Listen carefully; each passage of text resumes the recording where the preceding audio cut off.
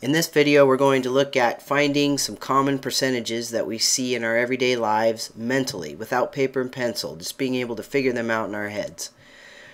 And even if they're not common percentages, these techniques that you're going to learn are going to help you estimate some not so common percentages. So I have some pictures up here, and each one of these pictures represents a certain percentage.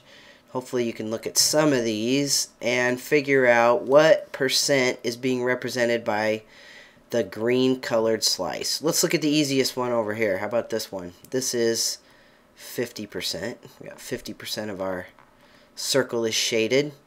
Here we have half of the 50%, which would be 25%. This next one is cut into 5 pieces. Remember that you want your total to add up to be 100%. So if you have 5 slices and you take those 100% and split them up amongst these 5, 100 divided by 5 would be 20. That's 20%. And over here there are 10 slices. So each one of these slices is going to need to be 10% in order to add up to 100%.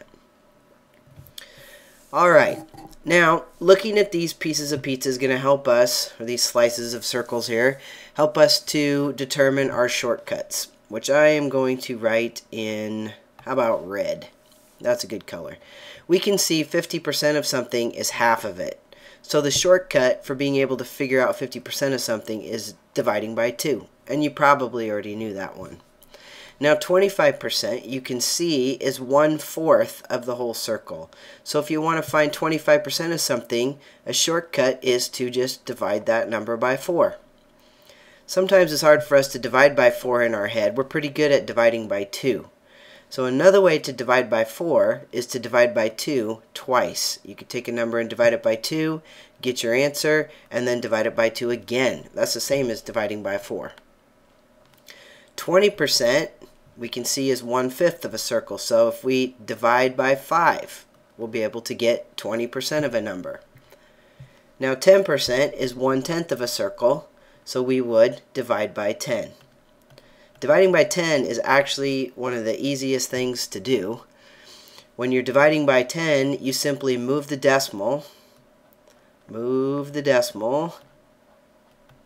one place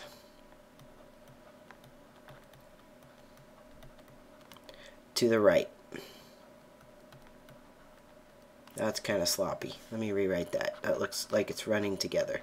One place to the right. And we'll look at some examples here. One place right. I'm going to show you another shortcut for 20% in a minute here, but let's look at an example. Okay, so let's take a number and find the percent of that number with all these different percents. So here's our number. Let's do, how about 60? All right, so let's make it realistic, and let's say it's $60. Because that always helps us to imagine what's going on if we can sort of put a real life situation on it. So let's say we've got $60. And we're at a sale, and we've got some things that are 50% off, 25% off, 20% off, 10% off. We want to see how much we would save. All right, so 50% off of 60, our shortcut is to just divide by 2. So what's 60 divided by 2? Very good. That's 30. 25% off, our shortcut is to divide by 4. Now some of us would have trouble dividing 60 by 4 in our heads. The whole goal here is to be able to do this in your head. You don't want to have to go off to the side and work it out. So this is a great example of where divide by 2 works pretty well to do 25%. So think of 60 as fitting inside this whole circle.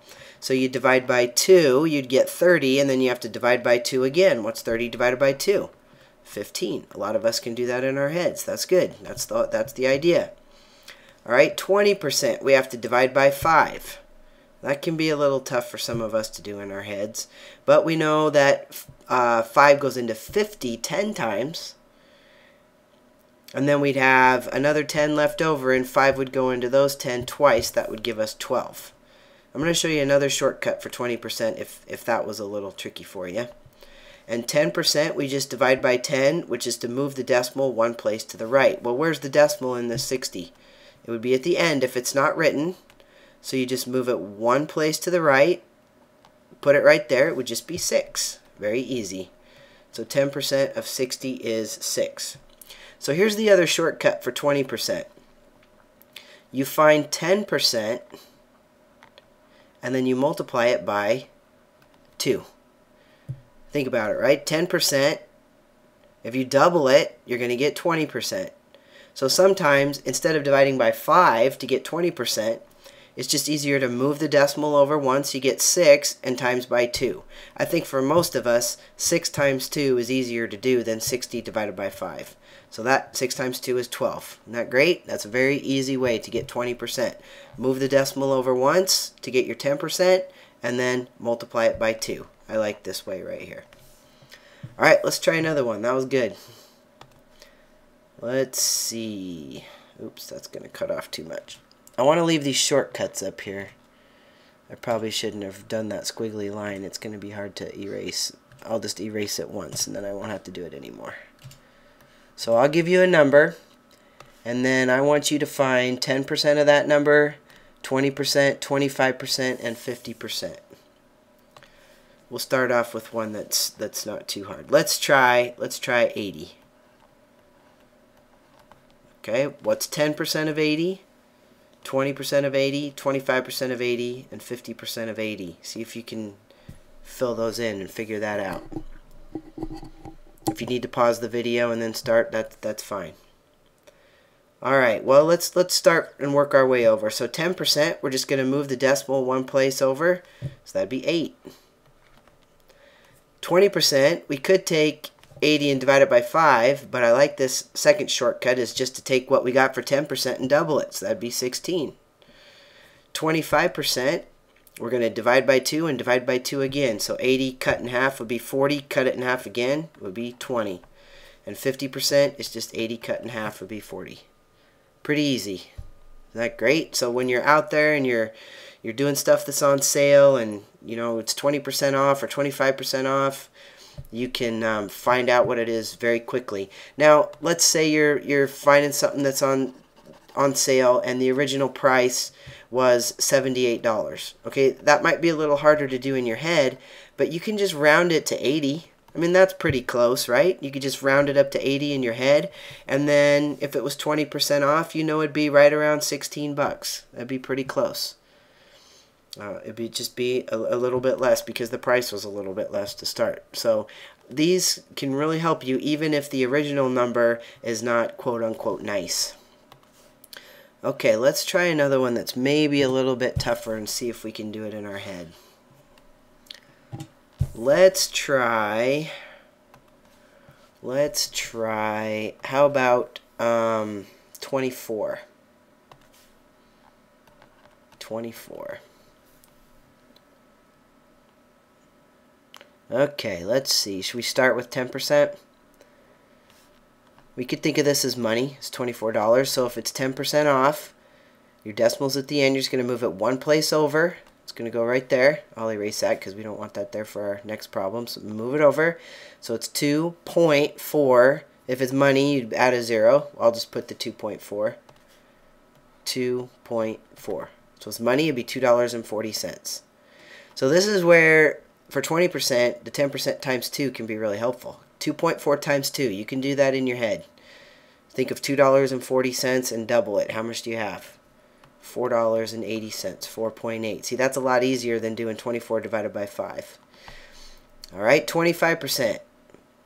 24 divided by 4. Or 24 divided by 2 divided by 2. 6. Good job. And half, 50% is kind of the easy one, right? 24 divided by 2 is 12. So it's okay if you have some decimals in there, and that's still pretty easy to do. All right, good job. Let's see. Let's try one more. Let's try a big number. How about 15,000? 15,000. All right, if you want to pause the video and try this, that'd be great. Alright, let's see what you got. So 10%, we're just going to move the decimal once. That would be 1,500. 20%, we want to double that. Let's see, that'd be 3,000. 25%, we got to cut it in half and cut it in half again. Let's see. So half of 15,000 would be 7,500. Ooh, this one's a little tough to cut in half, isn't it? Well, we can do it in our heads. We can sure try. So 7,500 cut in half. We could do 7,000 cut in half would be 3,500. And then we've got this 500 to cut in half, which is 250. The idea is to do this without writing stuff down, but let me write it down so you can kind of see what I'm thinking here.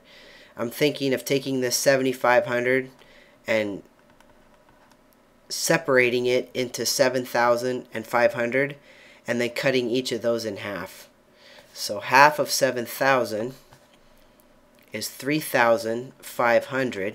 Half of 500 is 250, and then I can put those together and I get 3,750. That one was a little tougher. But practice, practice, and you'll get better at it. And of course, half of 15,000, we already had that when we were working on the other one, is 7,500. Alright, good job. That was good. Now let's see a couple other percents that you should definitely know how to do that I don't really have a picture of are 100% and 200%. And these are going to be kind of obvious, but I'll just write them down. If you have 100% of something, that's just the whole thing. So if it's 100%, you don't really have to do anything. It's just the same number. And if you have 200%, then what that means is it's doubled. So you're going to take your number and you're going to multiply it by 2. So example, if I have $65, all right, 100% of that is just $65. 200% of that, you just double it. 65 times 2. 60 times 2 would be 120, and 5 times 2 is 10. So that gives us 130. There's not a lot of times out when you're in your real life where you're seeing 200%, but you may hear it somewhere. Something's gone up 200%. If something's gone up 200%, it was $65 and now it went up $130. So its new price would be $195. So if something is increasing by 200%, it's really going up a lot. The most common ones you're going to see in your everyday life are these 10, 20, 25, and 50%. So practice those when you're in the store and you see these percentages. Another place is maybe when you're out at a restaurant, if you're going to leave a 15% tip. We could use our 10% and our 20% to figure out 15%. And you would want to round. I mean, so let's say you go to dinner and your bill comes out to be $28.75. All right, I'm not going to figure out exactly 15% of that. I'm going to change that to $30. So I know that 10% of $30, move my decimal once, is 3. And I know that 20% is 6. So if I'm going to leave somewhere, and they don't always expect exactly a 15% tip, right? This is a guideline. So if you think you want to leave a 15% tip, then you want to leave a tip between 3 and 6. If you want to leave exactly a 15% tip, you have to leave exactly the number between $3 and $6, which would be $4.50. But if you want to leave something around that ballpark, you could just be somewhere between $3 and $6. So practice those and notice all the places you see percents in your real life.